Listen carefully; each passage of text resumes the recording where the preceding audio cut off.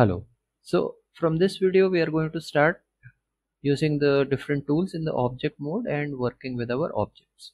Now before we can proceed, I would want to discuss one point about using these tools. So tools or the operations like move, rotate, scale and other things. These tools can either be accessed by enabling these particular icons which you see over here. Fine. These are the tools which are available to us in the object mode for some basic operations. Now the same tools we can access directly by using the keyboard shortcut. There is a slight difference in both of them. When Blender starts, it will start with this particular box select tool in effect. So box select basically allows us to drag a box around and select multiple objects.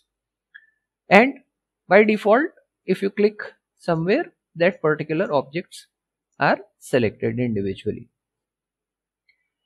Now here there is a slight difference. When you use the keyboard shortcut for any operation, the operation is there in effect till you complete it or you cancel it. Basically, like if I select this object over here and I start the move operation and I click somewhere, now the move operation is completed and the tool is not in effect anymore until unless I re-invoke it with the keyboard shortcut. Fine.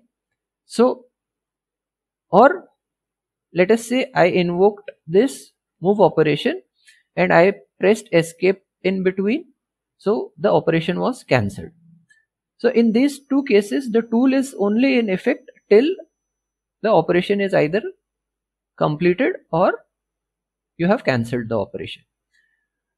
Now opposing to this, what happens is when you select a tool over here, whenever you will select any of the objects, that tool remains in effect during that time till it is selected from here. So if I select the move tool, my selection will immediately show the move operation on that tool.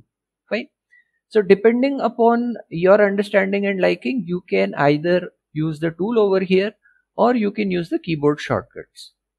I feel that the keyboard shortcuts are faster. It takes a bit of time to remember them, but it is much more faster to use the keyboard shortcut for your operations.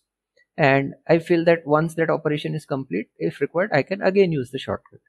Anyways, dependent upon your liking, you can use that particular way. So that is one basic thing that you have to remember.